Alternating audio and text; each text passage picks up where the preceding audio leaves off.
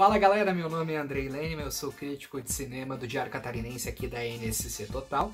E hoje eu vou falar sobre 3 estreias no circuito nacional, 3 filmes que entram em cartaz aqui em Santa Catarina. O primeiro deles é No Ritmo do Coração, é um filme que no inglês original se chama Coda, e Coda aborda a história de uma garota que vive numa família de surdos e mudos. Ela é a única da família que consegue falar e ouvir.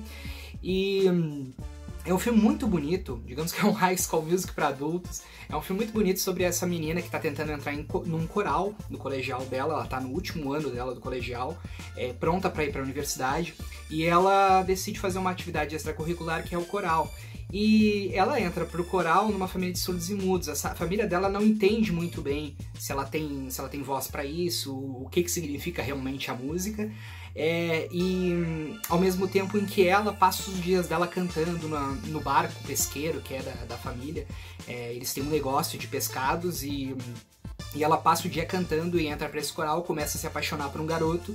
E é um filme muito bonito, é um filme aconchegante, delicado. Tem uma cena espetacular, que é uma cena em que ela começa a cantar pros pais e ela começa ao mesmo tempo a fazer linguagem de sinal, né, para eles entenderem, linguagem de sinais, né, para eles entenderem o que ela tá cantando de fato.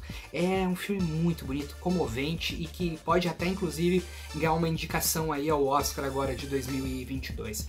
O segundo filme é um filme agora eu não lembro se é Javier ou Jairo, mas é o Butamonte, que ele é um cineasta que dirigiu A Chorona. A Chorona é uma lenda, ela é uma lenda para quem não conhece, a mesma lenda da Maldição da Chorona, que foi aquele filme do universo do Invocação do Mal, que abordava uma mulher que chorava num rio, pegava crianças, né, e tal.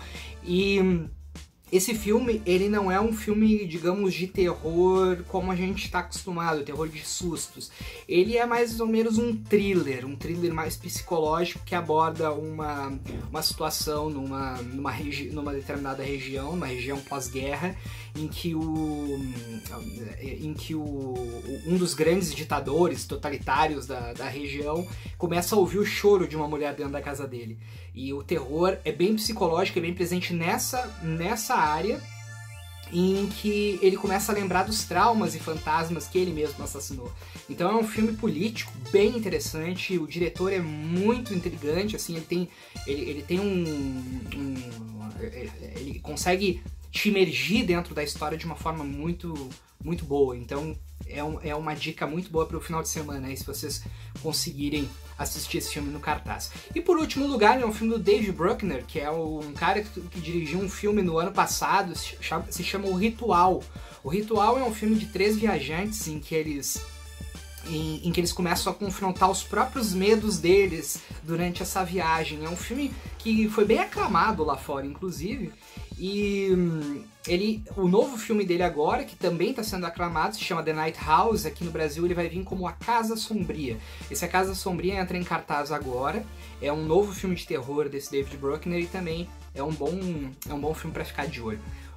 Das minhas dicas são essas aí. Eu com certeza vou entrar no cinema para ver Coda novamente, que é um dos meus filmes inclusive favoritos desse ano. É um filme que já passou por Sundance, passou por festivais internacionais. Então é uma bela pedida para essa semana. Se vocês não quiserem alguma coisa mais potente, talvez esse thriller, né, do A Chorona, ou se não, claro, um filmezinho de terror do David Bruckner, que também tem de opção aí.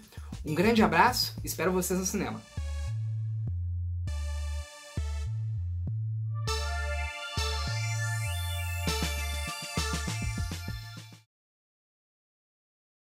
Nossa SC faz como ninguém faz.